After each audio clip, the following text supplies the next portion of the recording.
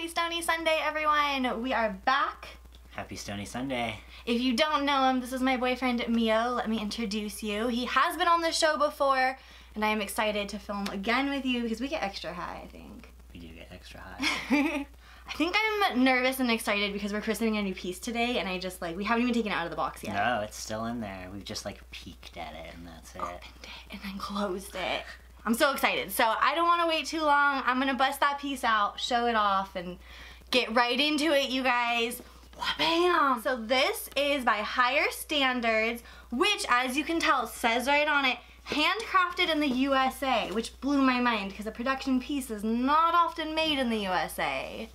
We've even heard of some of the bigger production lines that were made in the USA moving out of the country and not acknowledging that or disclosing that to their customers and their resellers, and it's such an issue. So I'm really impressed that Vape World is working with this brand, Higher Standards, for a made in the USA option. I'm excited to check it out. Oh my god! So I'm obsessed with the fact that this box doubles as a carrying case. I think that's why I haven't even wanted to take it out yet. Cause it's look, I just do. Ready to go. I wouldn't pack it like this necessarily because there's not the foam on top, but it's super convenient for just picking it up and going, you know? You want to pull? Oh, you only have one hand. I only got one hand. Mio's cast comes off the Wednesday before Thanksgiving, so this Wednesday, it's pretty exciting times. Wow, it's heavy, it's thick. Oh, okay, it's even stamped right on it, USA. That's pretty sweet. See, can I show you guys? I don't know if you guys can see, if it'll focus. Will you hit the thing so it'll focus? Right there. It was worth a try. I think that's pretty cool. You want to check it out? Yeah. It looks pretty heavy duty. It feels nice. And then in this case, there's oh, it looks like a keychain dabber, a mini dabber, because I know that there's also a full-size dabber, so I think that's the difference. Multiple options. You only have one hand and I don't have any fake nails on, so how are we gonna open any of this? We're gonna figure it out together though. I think try it out. Yeah. I'll swap you. Bam, bam. Yeah, this is way heavier than I expected it to be. This is pretty nice. And then there's also a nail that comes in here that is really, really thick. A super thick quartz nail. So I don't see in here an instruction booklet or anything suggesting exactly how long I should wait for that nail. It looks like it's a 4 or 5 millimeter nail, so I'm thinking probably a minute 15. Mio's definitely a better judge of the wait times than me. I am so impatient. I go in at 15 seconds all the time. I think they got little sleeves on them. Oh, so it doesn't get sticky? Yeah. Oh yeah, and I'm looking for questions. I almost forgot. I just got summoned to this bong. I think we've got everything. So we've got concentrates, we've got pretty much everything you need to dab except for the torch and the concentrates came in that box. But check it out, Higher Standards did make a torch. So Vape World also sent this over, which was perfect timing because my 2 torches at the house, they've been dying. They've been on the outs. Yeah, we've been using a lighter to start them for months. So I'm really excited that now we have a working, functional, big shot blazer torch. I'll try that out. It's a little bit high, but I think it's okay. I didn't get any in my mouth, Maybe but I was a little the nail worried. Is on there, okay. The suction will be. I think that's pretty sweet.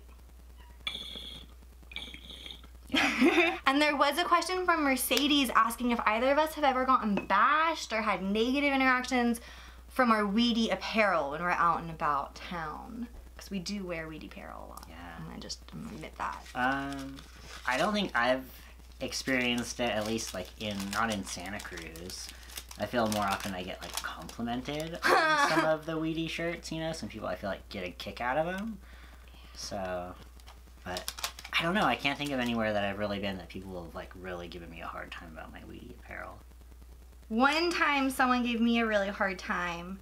It started nice. It started kind of as a compliment. It was this little lady, she was out with her husband at brunch, and I was at brunch as well, trying to mind my own fucking business.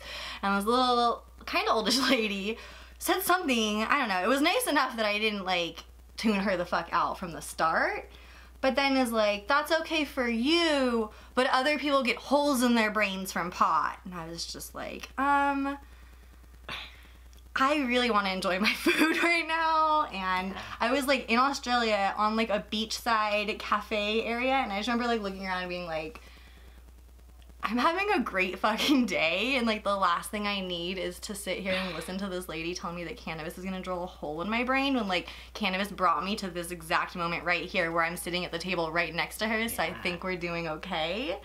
That was like probably the most negative thing. One time the person I was with was approached by someone because of the shirt that he was wearing, and it ended up being a fucking pastor that was like so pro marijuana and was like, people need to know it's God's plant and blah blah. And it was just kind of one of those moments where you're like, wow, I didn't see any of this going this way, but like, thanks. That's pretty cool. So that's probably the coolest one. Like I was just sitting there like, my shirt's weedy too, guy, like do you want to talk to me? But I witnessed that one. We've pushed the pets downstairs and put up a blockade while we are christening this rig, and I feel like I can hear whining. They're like so sad. Especially Gobi. So sad, but safety first. Okay, so we're gonna heat it up. Do you have any, like, how long should we heat it for or anything? Should we just do it? I think about 45 seconds. Wait, you can't count while we're doing this. Let's get, oh my god, I have my phone. We gotta get a timer going. If I'm dabbing a lot on the show, I kind of like to use the vape exhale because I don't have the torch sound. But I feel like for christening this rig and for giving it a thorough review, we need to hit it the whole episode. So don't mind the torch sounds. Okay, so while we wait for the nail to cool, let's answer Brian's question. I saw it coming on Facebook, but here it is. It's, do we have any tips for someone going to their first cannabis event? They're attending an expo next weekend for the very first time, and they were just kind of like nervous, excited, and we've been to a few at this point. So do you have any tips that you would advise? I mean, if you have a friend to go with you, that I feel like it can be helpful, but if not, I think like going in and like, I don't know if there's like a particular like brand or like anything, like one certain thing you really want to see, but I feel like picking like a certain destination and getting there, like trying to get there first, you know, because that like gives you like an objective, something to do rather than just kind of wandering around aimlessly. So, and a lot of them put out their maps, and like if you follow that brand on social media, they'll probably post exactly where you can find them. Should I go at 1 minute? I think I'd go like 1:15. Let's give it a try. Yeah, I think that's a good idea. Make like a little plan. Yeah. But also know that like deadlines and like specific meeting times are really hard at events.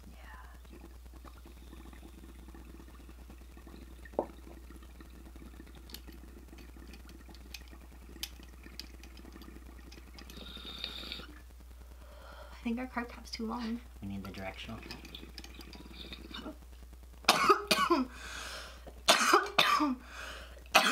Oh shit, we got options.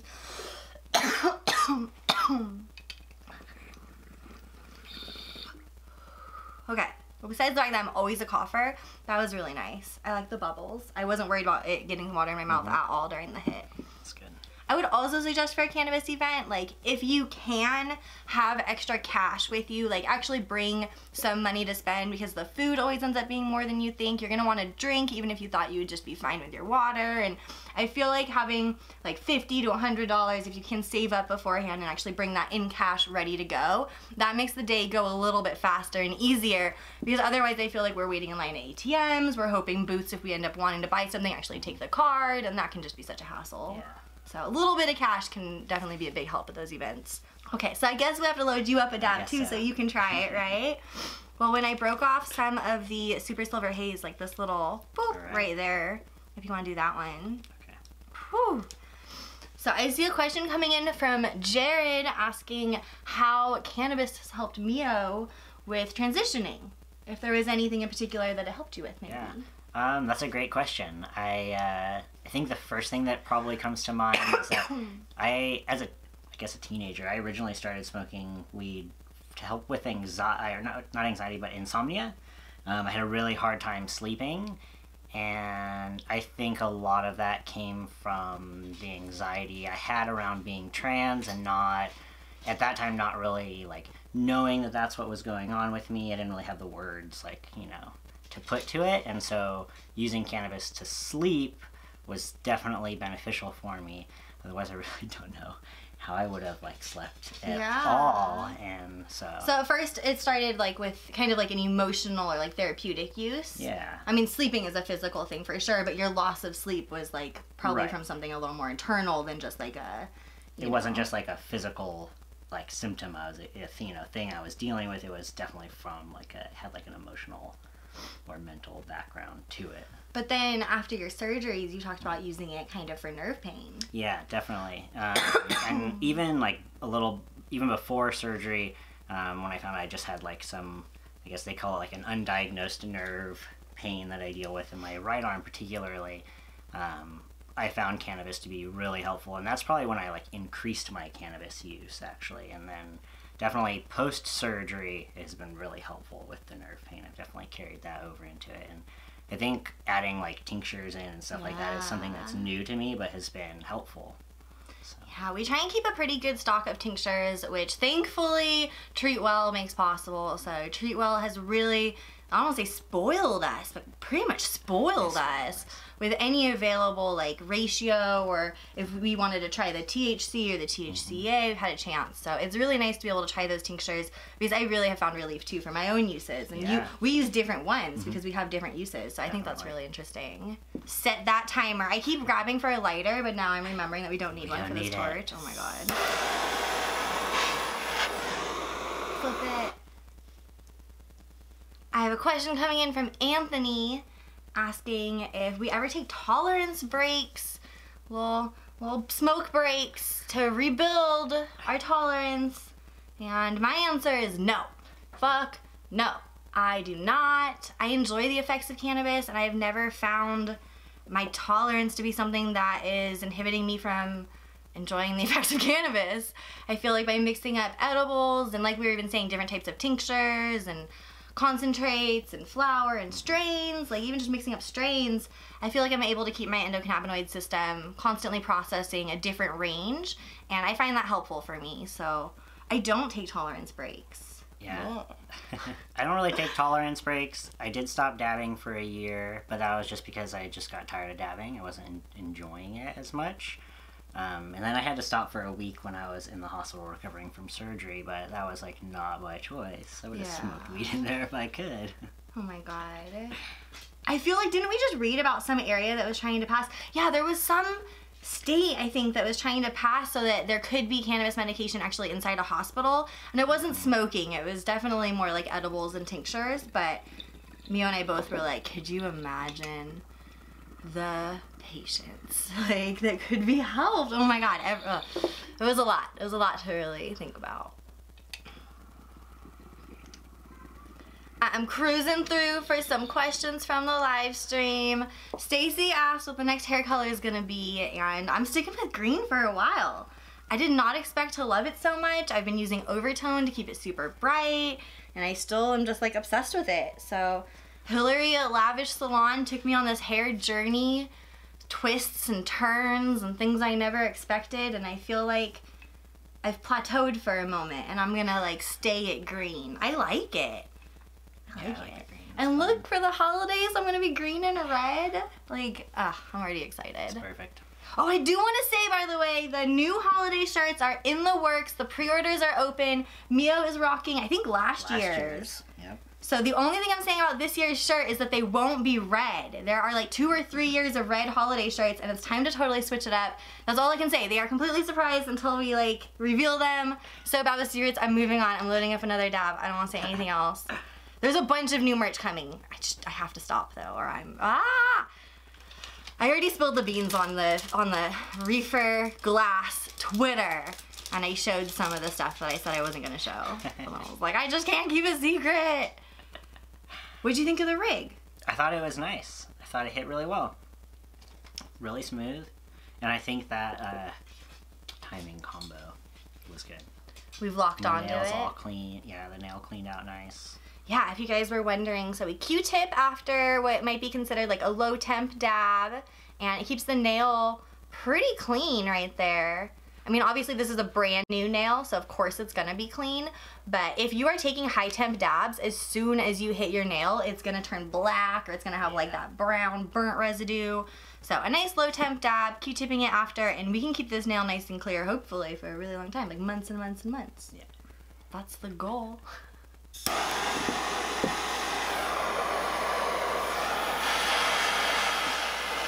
Do the timer! Okay. It's going. Jade is asking where my favorite place to get stoned is, or a place I would love to get stoned. I want to do more beach smoking. That's like the first thing that comes to mind. I feel like when we're traveling and we go to the beach, I'm not risking very much. I don't want to bring glass or bud, and it's like, I just don't want to be arrested or have a hassle while I'm like traveling. It makes me so nervous. So we kind of just be like discreet, hiding it, you know? But I would love to actually be able to smoke more publicly with my toes in the water and that type of thing. If you're wondering why we don't do it in Santa Cruz, it's called the wind and the fog. And it is just, our beaches are beautiful, but they're kind of too cold to actually sit and like soak at, you know? Yeah.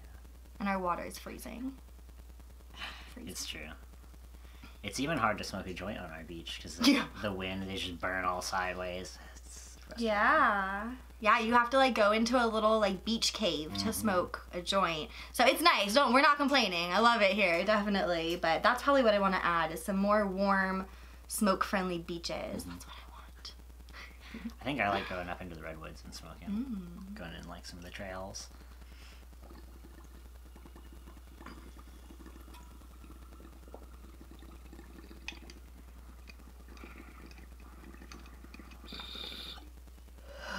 Rips. Are you getting some good hits out of it? That nail is pretty thick too, so it keeps going for a while. Forever? Yeah. It's your own party dab. Oh my god. It really does last forever. Whew. But I'm super glad that Vape World is having like more glass options on their site, and specifically American-made brands, because as a distributor, and especially when they were just distributing vaporizers and accessories, I feel like they didn't always prioritize American-made stuff because it's hard to find an American-made electronic product like start to finish. But as they've expanded into glass, I feel like they've listened to the feedback that people have said, and like as cool as those other brands are, that they have big names on them and they have really nice hits, people want American-made stuff. So I think that's really cool that they're listening. Yeah. Yeah, you gotta load yourself up. You're out. I'm out of service at this point. Kai is asking if we have any plans for the holidays, and we kind of spend it with your family for Thanksgiving, and then Christmas. Last year we went to Jamaica. Oh, that was so much fun. It was like so perfect. I'm gonna spend all of Christmas reliving Jamaica. Christmas Eve and Christmas Day there. It was a lot of fun.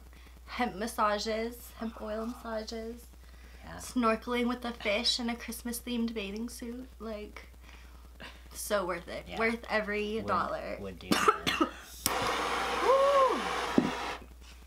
I see a question in from Carthus that is definitely on my mind right now. How do you feel about the limit on THC in edibles in California starting next year? Because our rules just came out with 6 weeks to go. We were like, oh yeah, remember that thing we passed last year? We better get on it. So I'm not stoked that they were like such short notice, and then just reading other people's reports of them. I haven't actually sat down and read 270 something pages. I've just read other breakdowns and highlights kind of.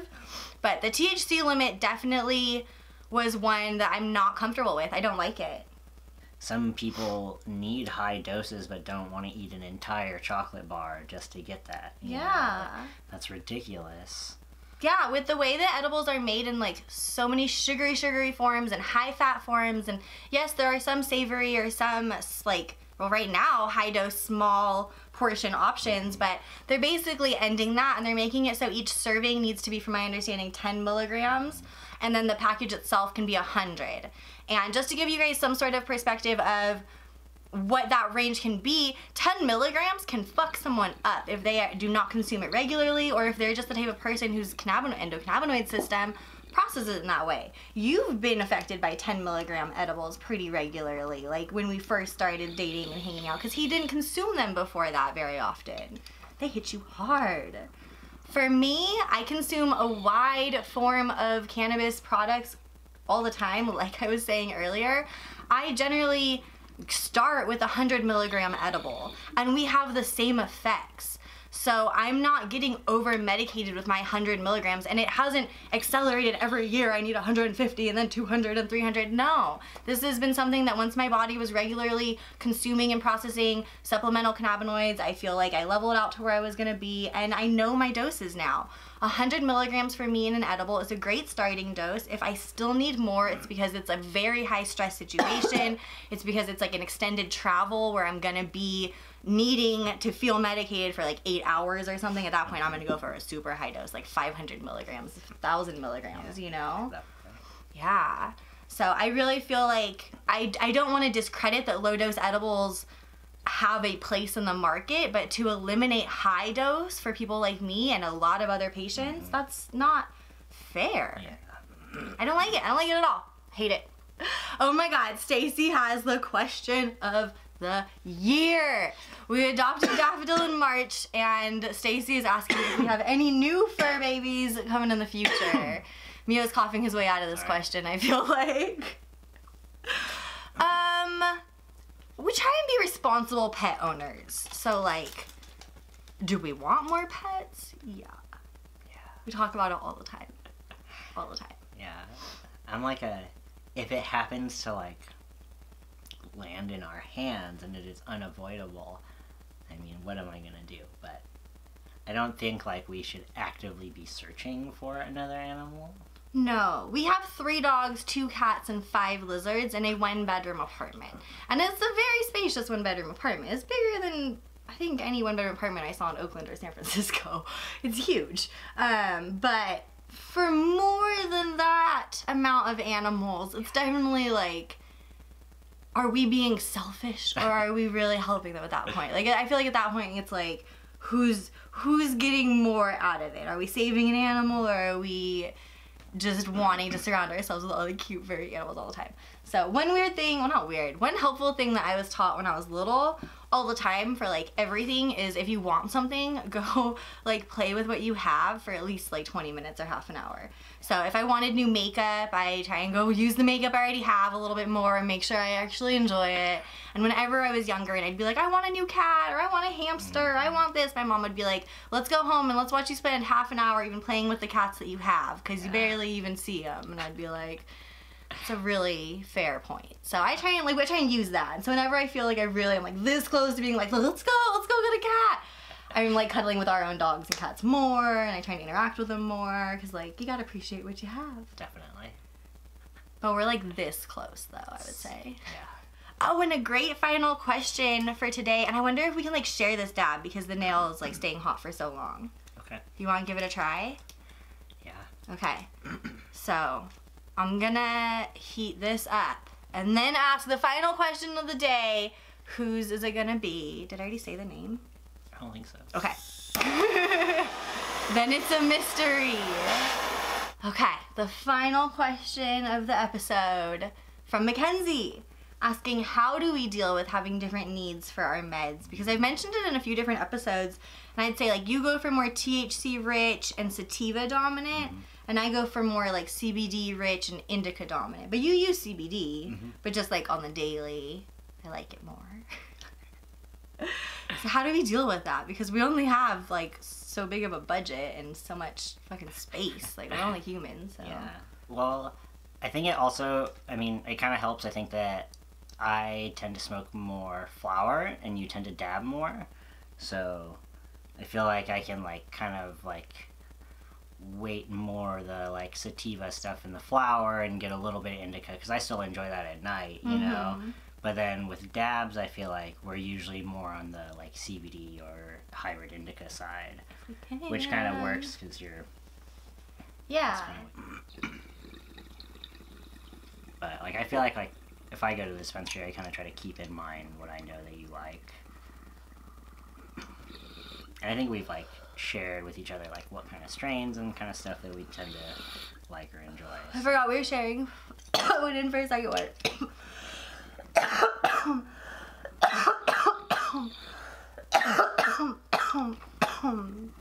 I think realistically sometimes we're buying smaller amounts for each of us so that we have different types for both of us. But it is important that we both have something that is actually going to help us. Yeah. What you're saying though about you consuming more flour and me consuming more concentrates, I think that really helps because I'm not reaching into his flour jar. I'm not like, I try and get like little bong hits throughout the day, and especially in the morning I definitely like them. But when he's taking a bong hit, I might have a dab and it kind of just balances out in that way. So I feel like we make it work, but it is something we consider, I guess, when stocking the shelves. Yeah. Whew, well I'm dabbed up. I definitely am super stoked on this rig. Once again, I just love that it's even stamped USA. Thank you for watching Stoney Sunday. Thank you for joining the live sesh if you could. I don't know if we'll be live next week, but you'll find out on Stoney Sunday's Twitter, Instagram, and Facebook page. We'll figure it out. Stay high, you guys. Have a good one. Bye.